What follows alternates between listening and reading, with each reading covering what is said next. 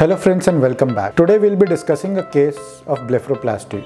This patient had a very prominent eye bag, and eye bags are a very common condition these days, and many patients they consult me for their eye bags. So what is an eye bag? Eye bag is protrusion of the fat just under your eyes but over the bone. So there is a bulge just under your eyes which is usually more in the morning and gradually decreases a bit, and it usually fluctuates a bit and usually doesn't look really good on your face, gives a tired look, a very sad look to your face, as if you haven't taken adequate rest or if you drink a lot, and everybody would want this to be removed from their face to look more attractive version of themselves. So the treatment for eye bags is mainly twofold. One, if you have a very small eye bag, if it's just the starting, you can go for a non-surgical option, which is a filler, and the other is a surgical option, in which if you have a bigger eye bag, you need it removed. So what is this fat that herniates or that comes out or that protrudes? So we have a fat which is supporting our eyeball, and if this fat is too much, or if the septum or the cover in front of this bag is loose, this fat usually protrudes out or herniates out and gives the appearance of an eye bag. So all we need to do is reduce the excessively protruding fat, and then you can get back the shape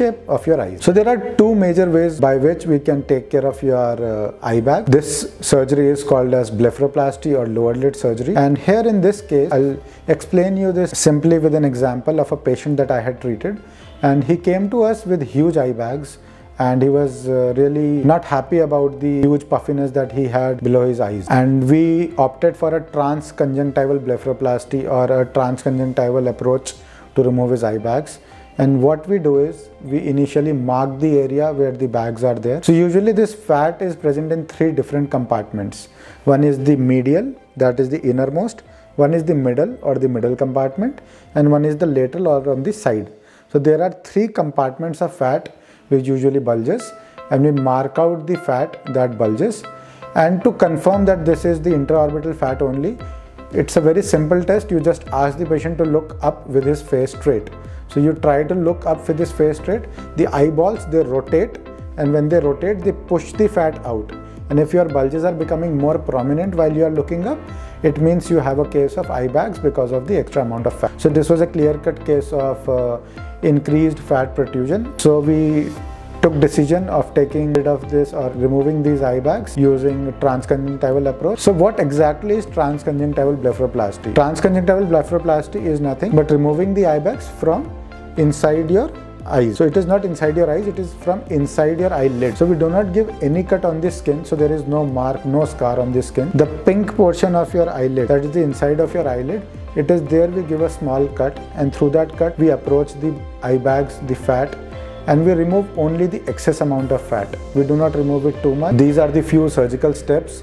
If you want to see for the next 10-15 seconds, you can see the surgical steps in which I am operating on the patient, and we have approached the place where the bags are present, and we take care of burning the blood vessels that are present near the eye bags, and with very much caution and with very precision we take out the fat, as you can see.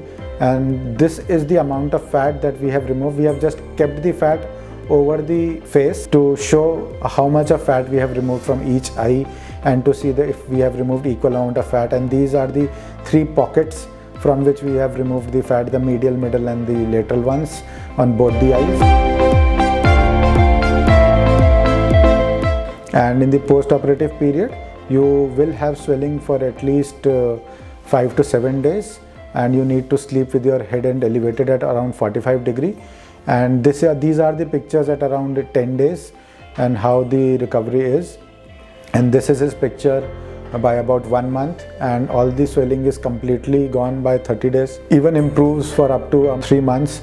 And you can see here in the before after pictures how comfortable the patient is, how good the results are. We have reduced the fat bags by a considerable amount, and he looks much more confident. He looks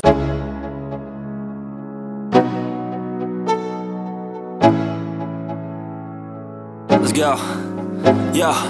I'm like an addict, do I gotta have it. I ain't even playing, got a really bad habit. If it moves, gotta grab it, fuse like a magnet. Lose, won't have it till I'm doomed in a casket.